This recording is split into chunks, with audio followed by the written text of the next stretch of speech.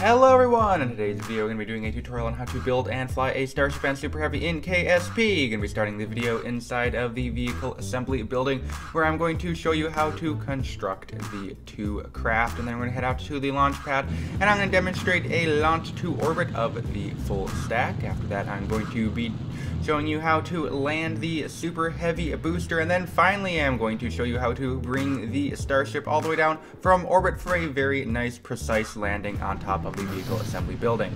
So let's get straight into the build. So like I said, we're starting off in the vehicle assembly building and we are going to start by constructing the Starship. For time's sake, this footage is slightly sped up. If you do want to get the real footage, the real-time speed, you could slow this video down to 50% speed if you want, but I think you can still get a pretty good grasp of, a pretty good understanding rather, of what is happening in the video, even though it's sped up.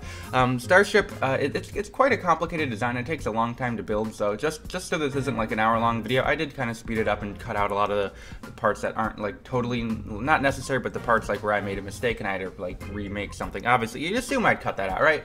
So we're going to start out by building the two fairings, and the Starship needs to be around 5 meters, so that's why I use that 5 meter part as a reference. So the two fairings are just so you have a nice little, you don't have a big gap.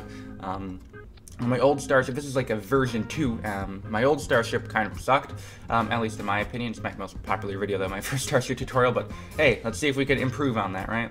And I didn't even do a Super Heavy for that, so yeah. So quick thing to note, if you want to close that bottom fairing, you know how you made the little engine skirt where the fairing kind of ends, you have to hit Alt and then left click to close the fairing like that. And now I'm going to go ahead and put our engines on like so.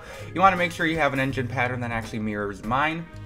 The three engines, the three vectors, you want all the vectors to be pointing at like 90-degree angles, if you know what that means. I don't know if that makes sense, but that's kind of what you have to. It's hard to explain. You'll see what I mean later. So now we're going to go ahead and actually build up the full height of the Starship. Generally, you want to build it as tall as you think is probably right. I don't know. I don't really have a definitive number that looks the best in terms of height, but I generally just go with a few, like I make my Starships around 30 meters tall. And then the nose cone is a very difficult part. It took me a few tries to get the nose cone, and then, you know, just get whatever nose cone you think looks best. I think this looks fairly okay as a Starship nose cone, so I'm just going to go ahead and go with that, and then we can continue on. Obviously, making sure to make the fairings, I can't speak, silver, because, you know, Starship, right? The fairings being silver, I believe you need to be 1.11 to do it. Or 1.10 rather, so if you are not in 1.10 you may not be able to get those silver fairings. Also, both DLCs are totally required for this, because you need them to get, first of all, the Wolfhound engines and the flaps to move. So yeah, definitely both DLCs required, and there we go. Starting to put the two main fuel tanks on of the Starship, and now the command pod, the command module, and then batteries. Put more batteries than I'm showing right now. Put like probably double or triple the batteries. I did run into a running out of electricity problem, so more batteries, good. So now is for the reaction wheel time, and yeah, you kind of have to clip a lot of reaction wheels in this thing to get it to work well. You can, it's doable without all these reaction wheels, but it's just way easier with reaction wheels. You'll see when you're flying it, it is totally worth it, I think. Even though you do have to clip all the reaction wheels in there. Anyway, if you want to duplicate a part, make sure you hit Alt and then left click will duplicate a part. A lot of Alt left click, isn't there? So now it's time to start construction of the flaps. We're going to start with the bottom flaps. The flaps are really quite difficult in my opinion. They're annoying to do. I don't like them, but we're going to get the big alligator hinge. You want the biggest one just so they can stay, you know, attached rigidly, I guess. And then they don't flop around, and then you want to just kind of deploy them so you have a nice room to work with, and you know, stopping fairing expansion or like fairing expansion off is your friend, big friend, or else everything will look like a mess. So I'm gonna use just these two pieces to do the bottom flap, which I believe is structural wing type A and B. I don't exactly remember which one it is. I can't really see it. The little view I'm looking at is like 1/4 resolution, so I can't really see the part, but well, I can see the part, but I can't see the name of it. But just use those. Those are bottom fins. The bottom fins are super easy to do. Even the top fins they're a pretty basic shape. But we do have to make it a little more complicated. Make sure you have the symmetry mode to not that. You want it to mirror, just so the flaps actually will deploy in the same direction and not look weird and dumb. So that is that. And you want to make sure the flaps are slightly spaced out, or flaps or fins, the ailerons, right? You want to make sure they're slightly spaced out from the actual side of the Starship, because there's a little piece of like metal stuff that like holds them there. So it's where the actuators are in real life. So yeah, make sure you have a little bit of gap. And just whatever gap is good for you. And then just set the angle limit like that, and then there we go. That's the bottom flaps. And then we can get ready to do the top flaps in just a second. I'd like to quickly do the plugs. If you are enjoying the video, think this is a good tutorial, look, go ahead and smash the subscribe button. You can join our Discord. You can comment. You can like. You can join my Patreon. You can become a member. You can I have a Patreon now. That's kind of a new development. But back to the stream. Just have stream video. Been streaming too much lately, haven't I? I just had to quickly get those aside. So thank you guys, everyone who does. Hugely appreciate it. You guys are amazing. So top fins. Top fins, you want to just get the same hinge and just basically do the same thing as the bottom fins. Make sure they both deploy in the same direction. It'll make your life easier. So there's times where you can the alligator hinge may be rotated 180 degrees, and then it'll just kind of be a mess to get work. So make sure they're rotated in the same angle. And now for the top fins, I'm just going to get a small delta wing, and then just that little piece there to do our top fin. It is quite easy. Both fins designed pretty easy, but it gets a little more complicated in just a minute or two when we start to add structural panels. Yay, structural panels, everyone's favorite. Structural panels, yay. Yeah, so this design is not, I want full disclaimer, this is not a completely original design. It incorporates elements from a lot of different people. Mainly, his name is SpaceX Gamer or Black Shadow on my Discord. I don't know. I think. Oh, by the way, make sure your top fins do not actually clip into when they're fully deployed. You don't want them to kind of at any point clip into the actual main nose cone, because I think that looks bad. So, generally speaking, yeah, don't do that. And then you want to just make sure you get the little actuator part, not actuator part, but want to get some structural panels. Recolor them to the whitey color looking thing, and then you want to just kind of get them lined up with the top flap, and these obviously don't move, it's just the actual flap part. And then you want to get a nice little triangle piece, and then you want to make sure you just get them all nice and lined up. And like I was saying, you can just watch, you know, I have to finick around, raise and lower the thing, but Black Shadow did a lot of work here. A lot inspired by him. I made a few changes, I don't know, maybe improvements, and I think his may also have taken some inspiration from Gameplay Review UK. I'm not actually sure. I don't know who to credit everyone, right? I don't know who came up with the ideas for some of these designs first, but I'm just putting them all together in one video and adding some of my own. And I don't know. I think this is a pretty good Starship. I'm pretty happy with how it came out. So there you go. Just you may have to finick around with the front flaps a little bit, but eventually get them to work. And then it is going to be time to just finish up there, and then it's going to be time to cover the entire flaps with structural panels. That is one of the bigger changes from my old Starship. My old Starship the fins were literally just structural panels. It kind of looked dumb, and the ship was basically black. It didn't look right? So we're going to cover the aerodynamic surfaces with these flaps, with the structural panels actually, and it looks really good. It does look really good. The top flaps are pretty easy to cover them up, and then the bottom ones actually require, it's kind of janky, but you can get it to work. Actually, not perfectly, but you can get it to work. And my old Starship, I used structural panels as the like I said, as the ailerons, right? Use wings, like totally use wings. You get infinitely more control, and it's actually aerodynamic, and you can actually control which way to go. Like my Starship, you basically just flop straight down, and you just go where you go. You have no control over where you land, but not in this one because wings, right? So I'm just gonna speed this part up. Basically, what you have to do for the top fins, because no structural panel really is like the correct angle for those kind of steep wings like that. So basically, I'm just speeding the footage up a little bit more, and you just have to just spam, basically, just throw all the structural panels just everywhere, just chuck them on, and then get it as good as you can. You know, mine is not the best way of doing it. Like, like you could have probably done it with a few less parts, and probably got a little more full, but basically, just chuck them all on there. That's why I'm not really going too much. That's why I'm speeding it up, so. Because I'm just spamming a bunch of structural panels there, and it'll look fine eventually. The top tip is not gonna be able to be filled because literally no structural panel is that small, basically, to fit in that angle. So, unfortunately, there is that little gap at the top. If anyone knows what to do about that, you could hit me up in the comments section or DM me on Discord or anything, because I would greatly appreciate it. I want to make this community effort, right? Get as many people. Maybe we'll make a V3 if a bunch of people give me some better designs and stuff. I don't know. Maybe, who knows? So, going to now going to now just do the little extendy piece. I don't even know what to call this thing, the little piece that, you know what I mean, you know what this is. And then just gonna go ahead and just fill those up with structural panels, and then that is gonna be most of the Starship actually complete. After that, we're just gonna have to have a few more little housekeeping items. There's actually one very important part. This was a hugely amazing thing taught to me by Black Shadow. That is, it's a genius way of doing Starship. So if he's the original one who came up with this, huge genius, man, it's genius. So you'll see me in just a minute or two what I'm talking about. So just going to be finishing up this little bit, and then a triangle piece at the top after, and then just got to fill in the bottom with structural panels, right? Because we love structural panels, and yay, structural panels. The part count can get pretty high with this, especially the full stack when you add the grid fins for the Super Heavy. So you probably want a pretty, you could do, well, I'll talk about when we get to the Super Heavy. So we're going to actually go to the space plane hangar now. And we are going to grab, I assume you don't really need the spaceplane hangar for this, but I just found it easier.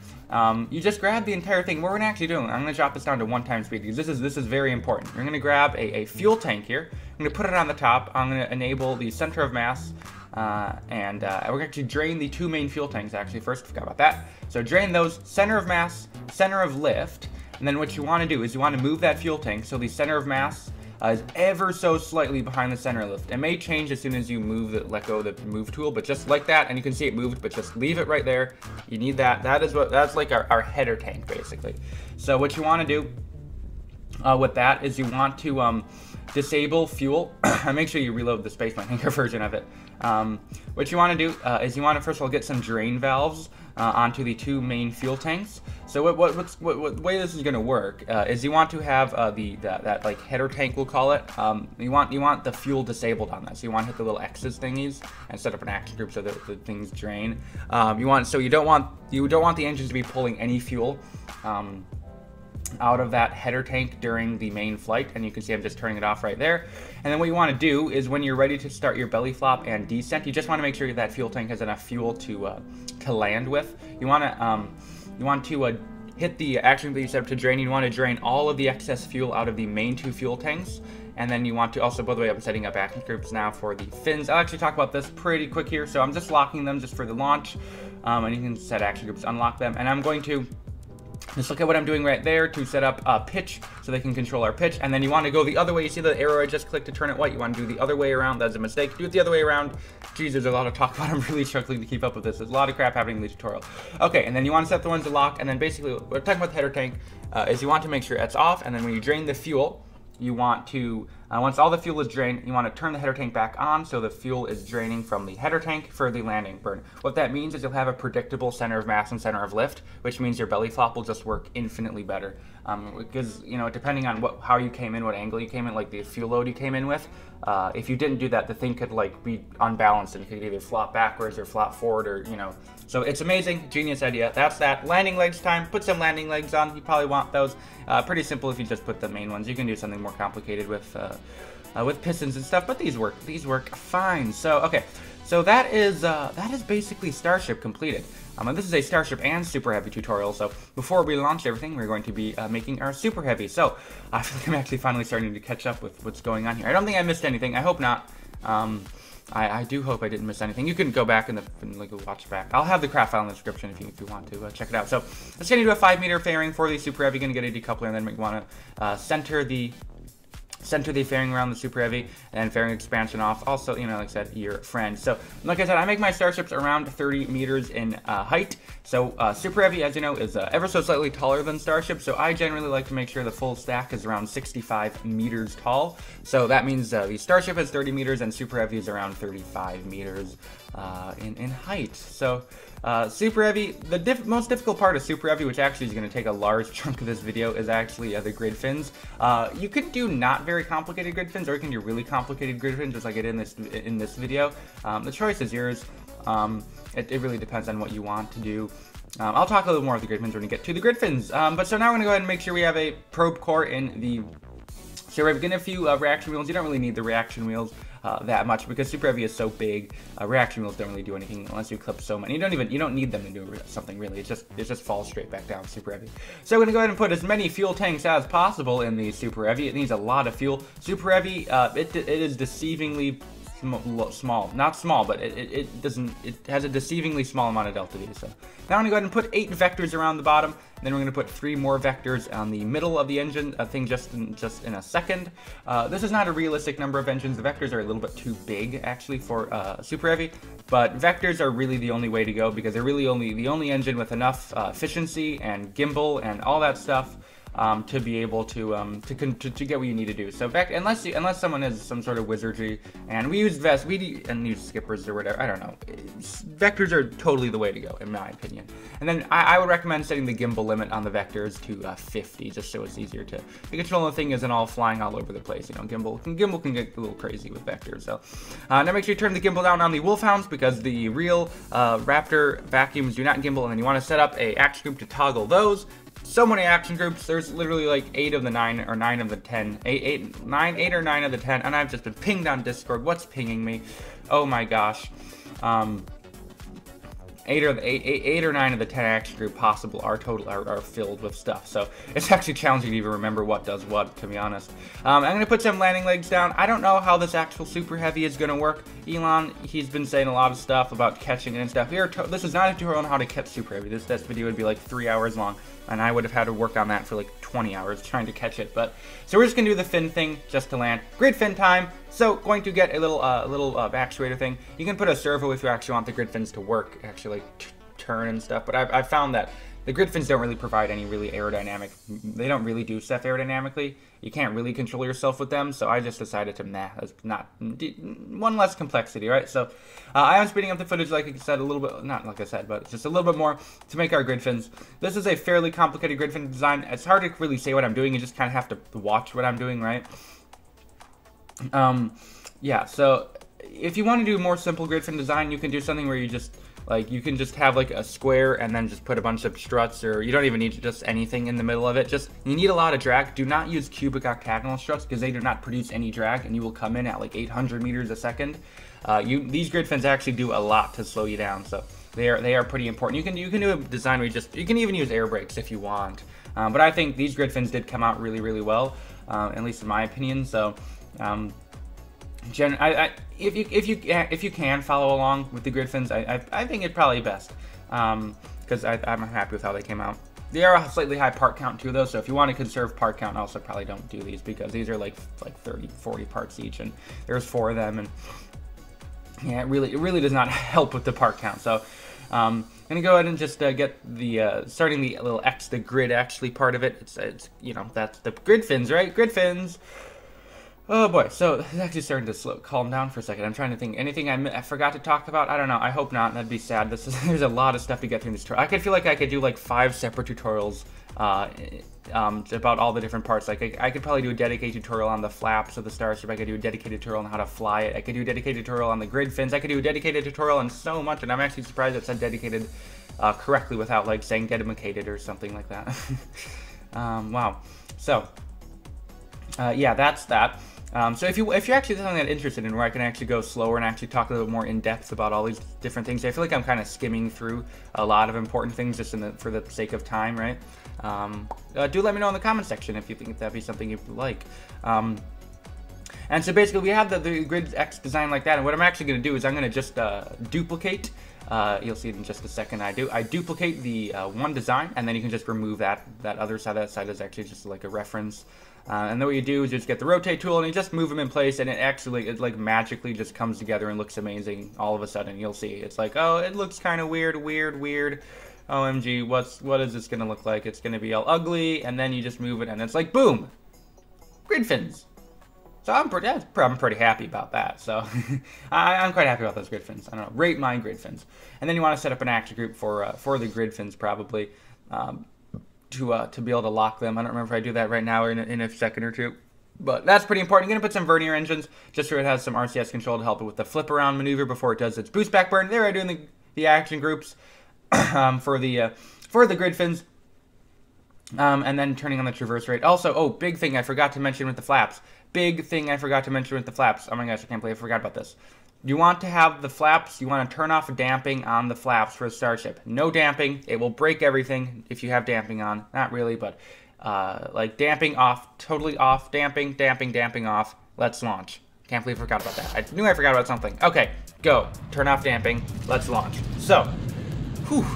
I also turned traverse rate to 45 on the fins. The reason you turn damping on is if you have damping on during the belly flop, the fins will actually like kind of move away from their target angle. What I've found happen is they actually kind of like self-fold in because the air is pushing on them, and damping will let that happen, let them fold up. And then I've seen my starships come in at like 200 meters a second, when normally they come in at like 100 if you have damping off. So that's important if you want like a controlled belly flop that doesn't come in at like Mach 5. So do a quick save right now to separate the Super Heavy F5. Do a quick save. You want to save around 600 meters a second.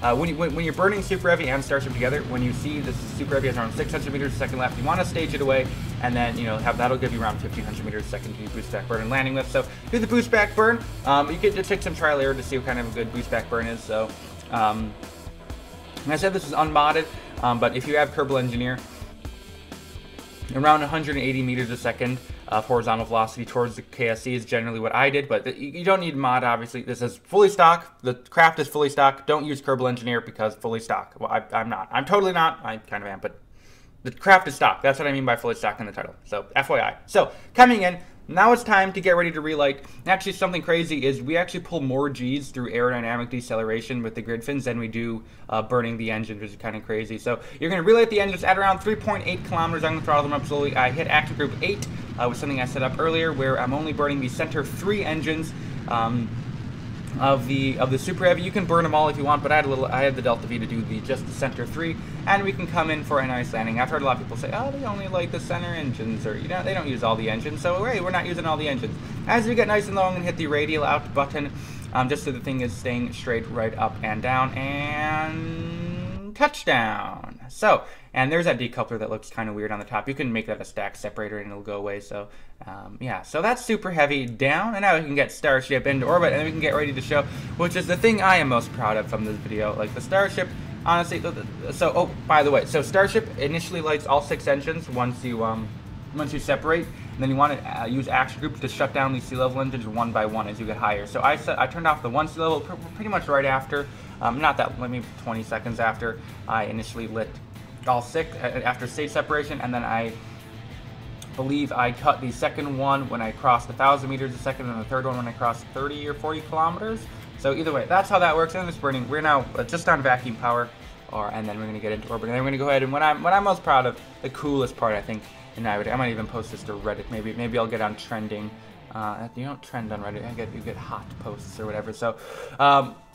So we're deorbiting, right? And this is the belly flop onto the vehicle assembly building helipads, right? So what you want to do is you want to drain the fuel. You want to enable the header tanks. Make sure you enable them, or else your engines won't get any fuel. You're going to want to turn off the vacuum engines, turn on the flaps, and then turn on the sea level engine. I only turned 1 sea level engine on because I wanted to do a cool startup procedure of this, not startup, but I wanted to start the engines up one by one.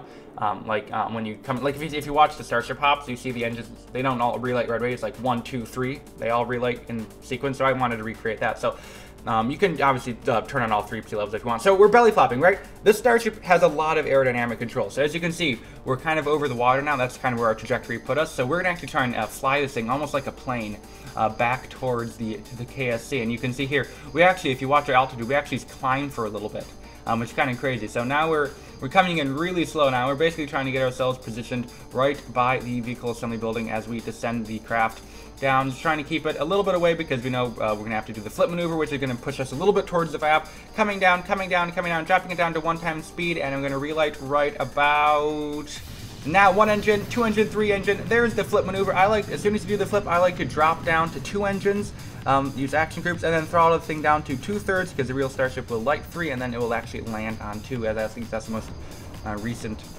confirmation by Elon. So then it's just going to matter of flying it down nice and perfectly towards the helipads, doing small adjustments at this point. You don't want to do anything too crazy or else you'll kind of start to lose control. Go ahead and drop the landing legs. It's that burning 2 engines as we come over the helipad. Last a few seconds of flight, just got to get it perfect, and touchdown. So that is Starship down.